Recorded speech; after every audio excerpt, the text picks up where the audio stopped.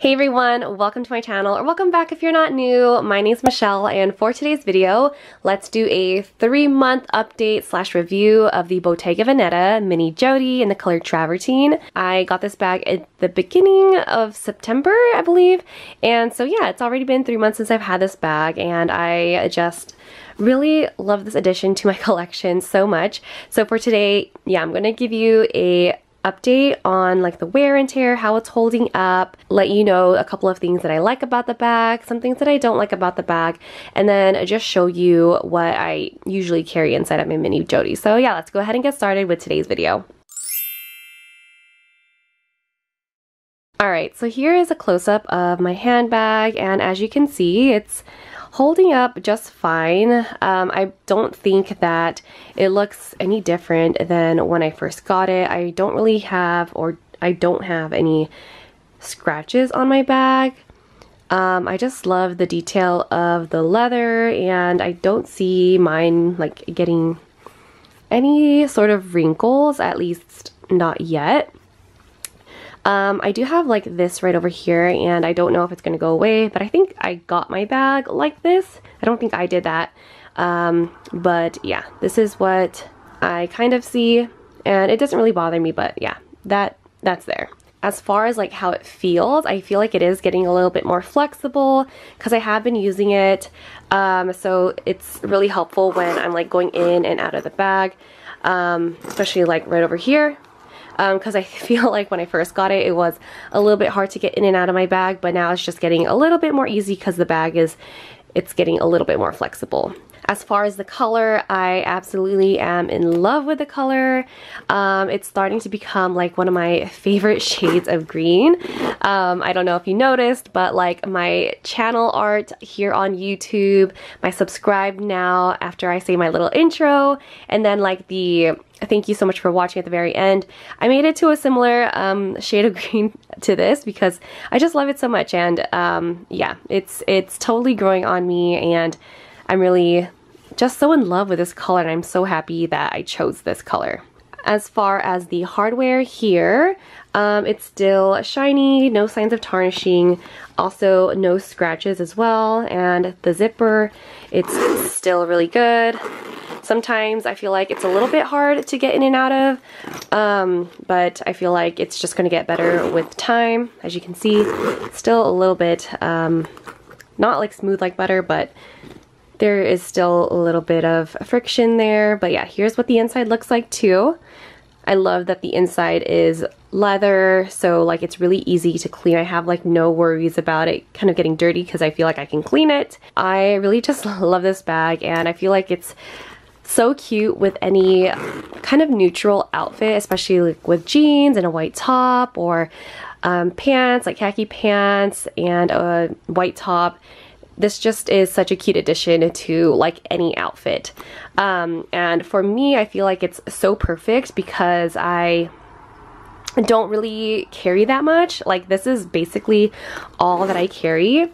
So usually like I'll have my key pouch in here, and I love using this because I feel like it doesn't scratch on the zipper.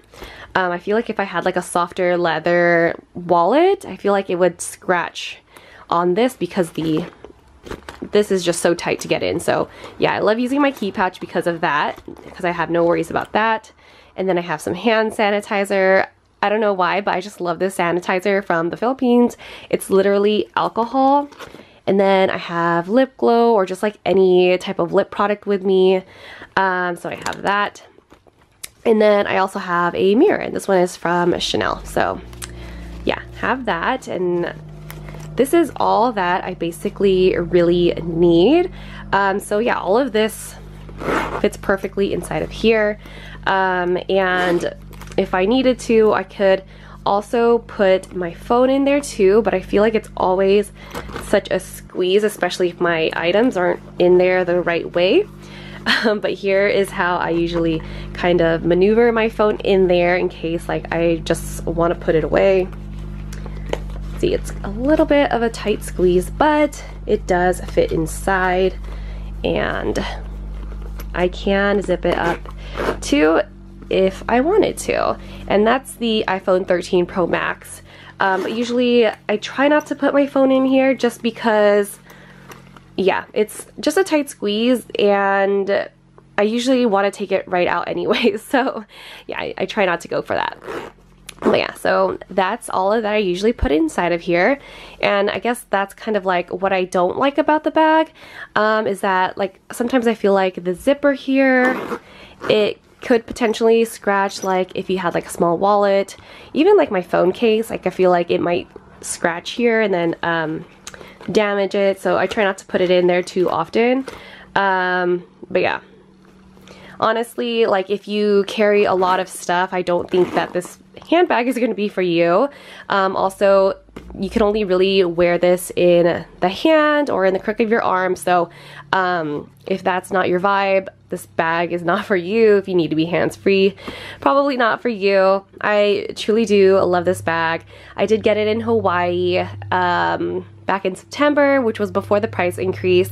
Right now, I think this handbag is $26.50 here in the States. So if you're thinking about getting this handbag, it did go up in price, but it surely is such a beautiful bag that you can get a lot of great use out of, and it does fit.